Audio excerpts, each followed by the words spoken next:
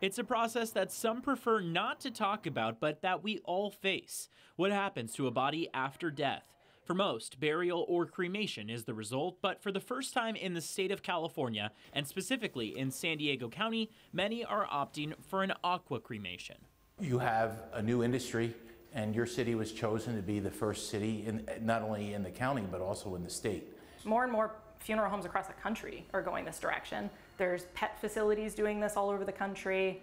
It is something that people are becoming more aware of and definitely want to see more of, and the funeral industry will have to get on board. White Rose Aqua Cremation in Escondido is the first in the state to offer a completely water-based, eco-friendly cremation. It combines water and an alkali solution to accelerate the decomposition process, saving 90% more energy than flame-based cremation and preventing fossil fuel and greenhouse gas emissions. We are the first certified green burial funeral home in San Diego.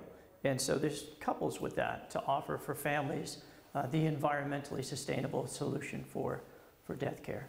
Sometimes people will say, oh, that's morbid when I tell them what I do. And then my first reaction to them is always, no, it's really not. You know, it's a loving experience that we have. You know, it's going to sound a little cliche, of course, but you know, we like helping the families that are still here, and death is inevitable. If we can talk about it, if we can be open about it, and we can have these amazing new technologies that make it a little bit easier, just a little bit easier for the families, then we're doing the right thing. After the process, ashes still remain just as they would in a flame-based cremation, and while families can opt for a traditional eco-friendly urn, there are also options to have those remains mixed with soil used to grow trees, or even add to coral reefs in the ocean. The families, of course, they're sad when they come in, they've lost a loved one, it's hard, but there's something unique about our clients that come here, our families.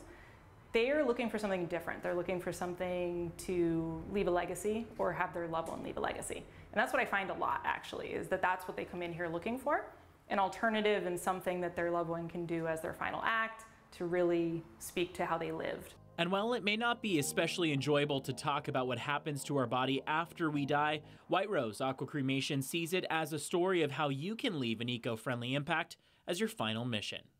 In Escondido, Evan Narani, CBS 8.